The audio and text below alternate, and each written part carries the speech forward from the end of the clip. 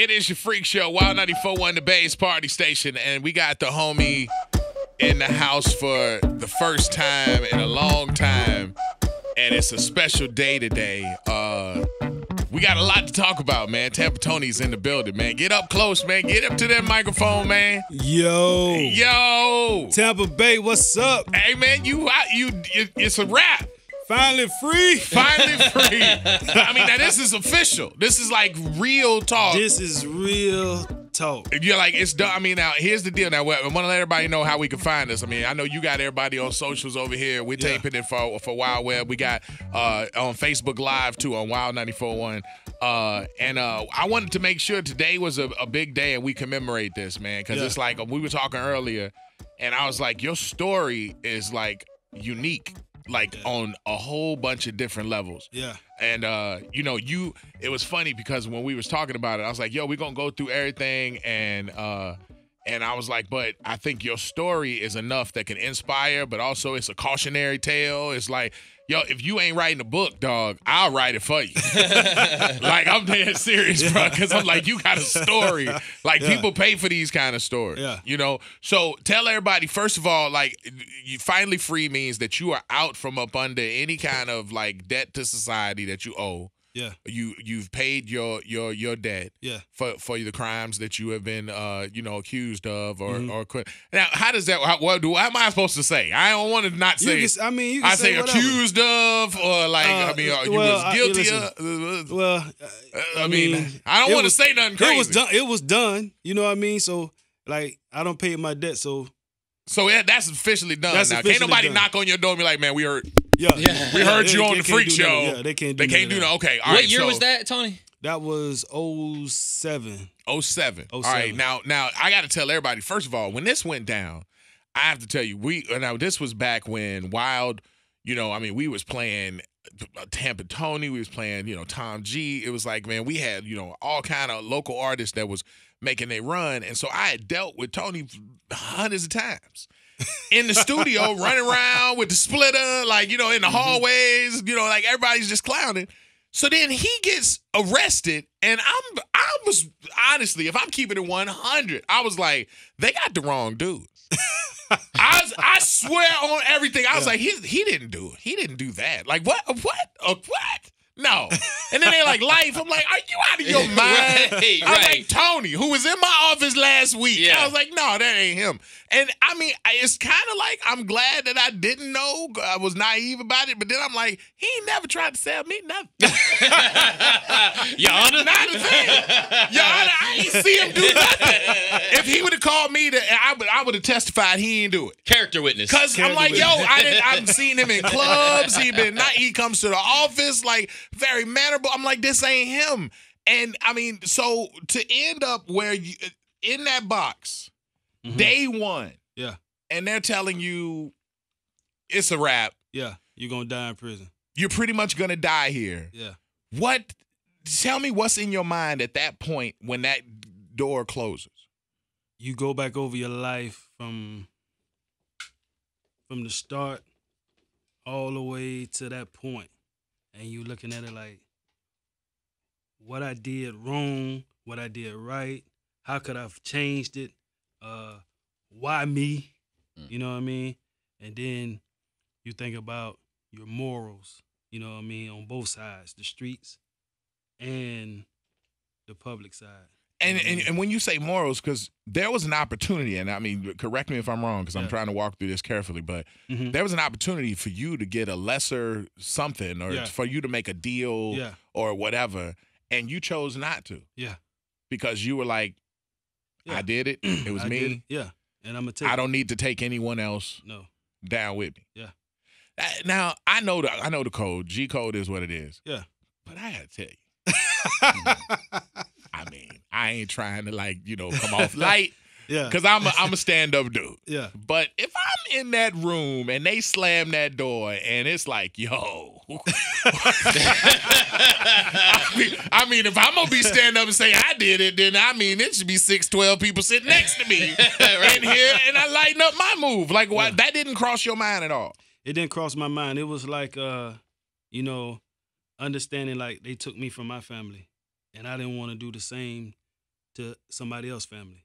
You know what I mean? So Yeah. it was like, okay, right here it's gonna stop. I gotta stop it right here. You know what I mean? So from me, on this side to that side, it's got to stop right here. You know what I mean? Okay, I'm not doing it to be glorified for it.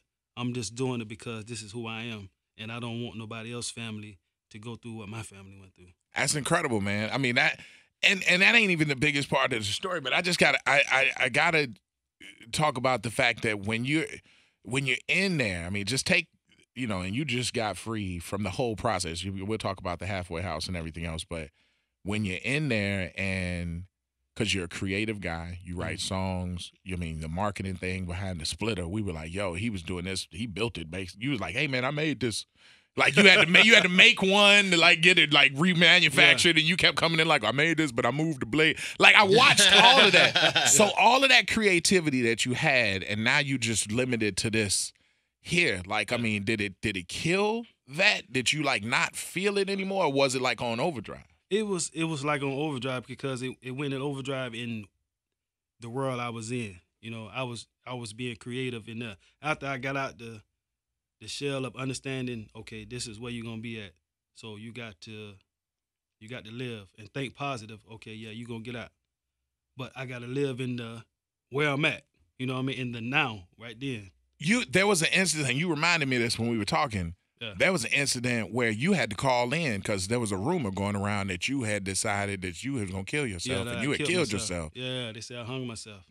Because, which, I mean, a lot of people would be like, yo, life, know. But you called in, was like, yo, man, I'm still here. Which shocked me because I'm like, really? He can call? Because I was still grasping with the fact that this was the right guy. Yeah. So when you heard that, what did that make you think? Like, because people in there do that. Yeah, they do that. Like, people can't take it. They like, yo. So the people you're around are all lifers. Yeah. Well, not all lifers, but they have a lot of time. You might as well say it's like yeah. You know what I mean? But they got a date. And so some people decide it's a wrap. Up. Like this, it's over with, man. That wasn't you. Nah. That's commendable, man. I mean, like I said, looking at like we're on with Tampa Tony right now because he's in the building. This is the first day that he's out, and I got to tell you, I mean, it absolutely merits being up here because of the who he is as an artist in Tampa, and his name in the game, but also who he is as a person. Because not everybody just could come in here. Like Flex say that all the time. Like, can't nobody just come up here. Whatever. Everybody can come up there. But I'm saying, like, everybody just can't come in here. Now, we've talked about that. It's like we have a relationship that I'm like, yo, I want to have this conversation with you. Yeah. I'm not glorifying anything, but I want his story out there because for you to say I got life, I might, like they say you work out in jail. I might not have been working out. Like, I'm at, like, wow, for what? Yeah. Like, I'm staying in here. Who am I trying to impress? I ain't trying to impress nobody. And I think the fatter that I am in here might be the best. You know what I mean? Like, because I'm dealing with everything in here, and it's that just seems like a lot to bear. Like, I mean, I know Headbuster was running around here making sure everybody knew what was going on. I know your family had you. Yeah. But was there any people that fell out of yeah, it's like, there was too much? Yeah, it's a lot of people that they just went their separate ways, you know what I mean, because of the situation, the time, and they came back, then they left again, they came back, but I can't point no finger at them or feel no type of way about them because I can understand the situation. You know what I mean? So I just take my hats off to them and be like, I appreciate the bit of love that you showed, and I know how you taking it. I can't say how you taking it. I know how I'm taking it in here. Yeah. So I kind of like understand how you feel. You know what I mean? So. Tony, from getting sentenced to life to having your sentence commuted by President Obama, what was the first ray of hope that you had? Were you thinking, man, I might actually get out of here one day? Before I got to clemency, I had been working on a prior that I had, and they granted the prior. So it took me from it's the same year, 2016. It took me from life to 20. So just for that modification, just for taking one of the priors off that I had got. Okay. So when it took me from life to 20, so I'm like, I'm excited. And I'm like, man, well, I'm gonna still put the clemency in and see if I can get out. You know what I mean? So I still put the clemency in, and like maybe like 2 months later, I got granted the clemency. So I was like, 2016 was an amazing year. No kidding. Like, so when you say you get the clemency now, so like, I mean, it's not like you're talking to Obama, but your lawyers and everybody else are hearing that you are on this list. Yeah. But the list don't really come out until he's like leaving the office, right? Well, no, the list came out before he left office. Okay. And so that means that it's locked. Yeah, it can't change. It can't change. Okay, so at that point, you knew you were leaving. Did you start giving away stuff? Yeah, I was it like, everything. yo, man, hey, man, this is a damn good pillow, dog. You go ahead and take this. Like, you started giving away stuff? What was your most valued possession that everybody wanted? I had this, I had like 2 G-Shock watches. You know, like in prison, like the G-Shock watches. You had a G-Shock watch in prison? Yeah, like. Ain't nobody trying to take that? Nah, it was like I had the black, and it was almost like this one, the black with the gold. Yeah. But it was a big face, and I had a white one, and it was like the white G-Shock with the gold. It's like a Rolex. Yeah, it's like a Rolex. So everybody was like, "Hey man, I want that watch right there. What I got to do to get the watch, man? How much I got to pay you, man?" And I'm like, "I'm gonna give it to somebody, man." Wow. And Jordans. Yeah, I had some Jordans too. Wow. So I mean.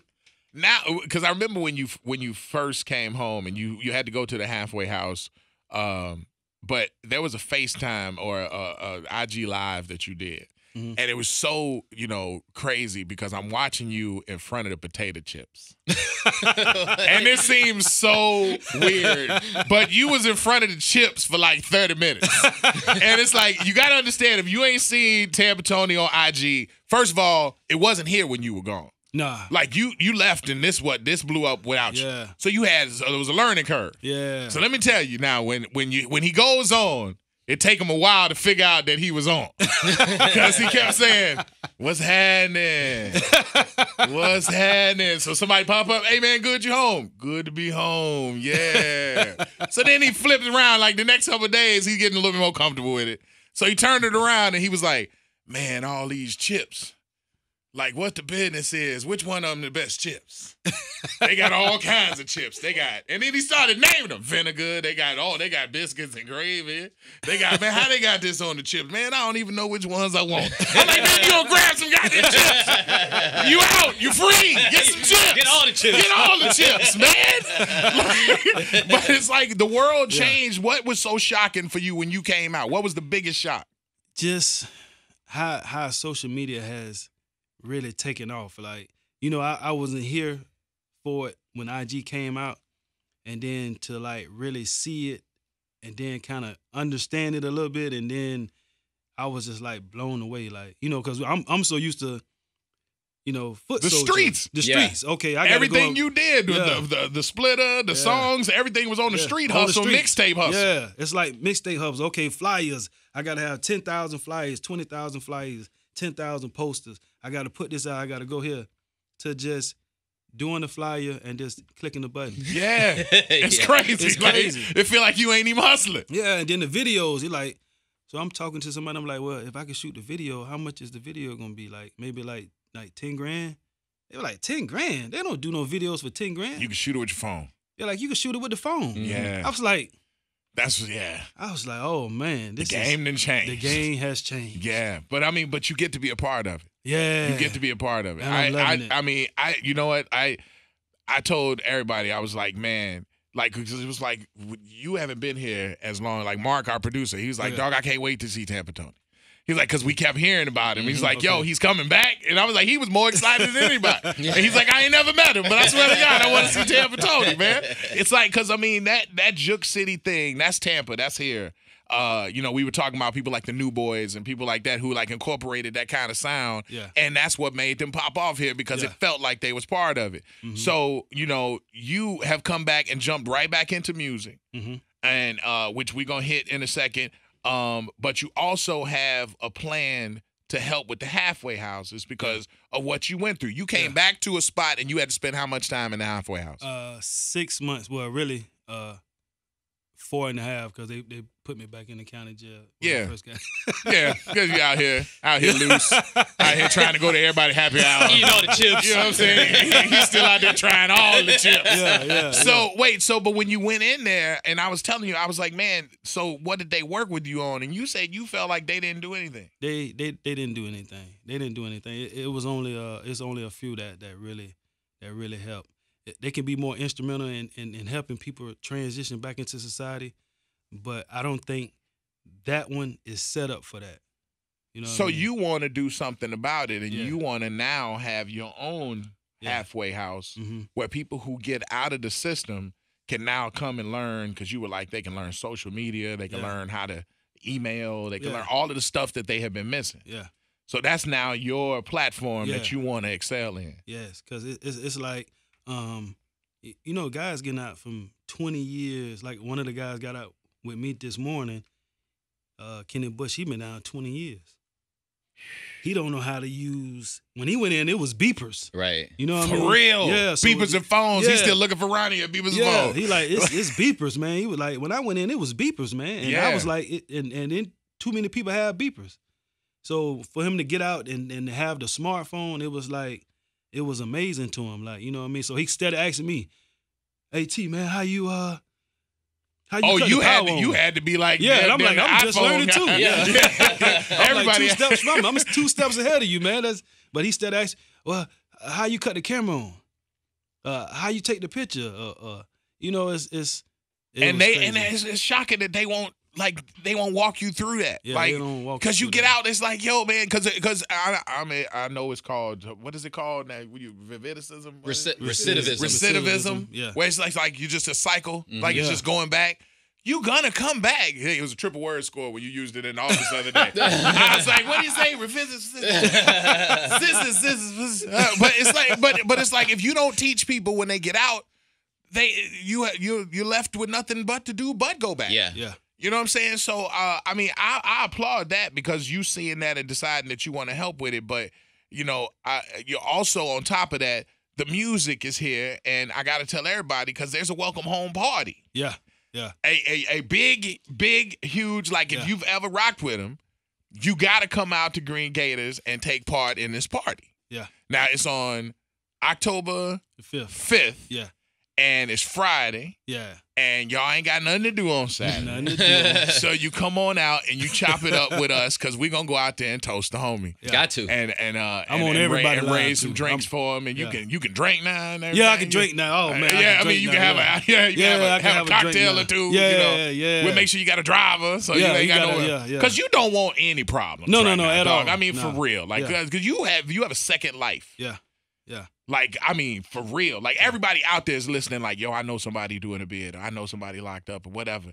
And they listening to this, and they're like, there's some hope. There's some hope. That it can happen. But also, man, seeing you come out and seeing you so focused, that's a great look, too. Yeah. I'm living for them, man. The guys, I left so many guys with 30, 40 life sentences and all that. And when I left, they're like, man, we living through you. Wow. You still got to keep up with them, man? Oh, yeah. You're going to be writing a lot of letters? Yeah, I'm going to be writing. But it ain't even the letters. It's like this. They want visuals. They want pictures. Mm-hmm. So with the photo, with the different little photo pigeons and all that, I can just upload and send them the pictures. Wow. Make it real easy.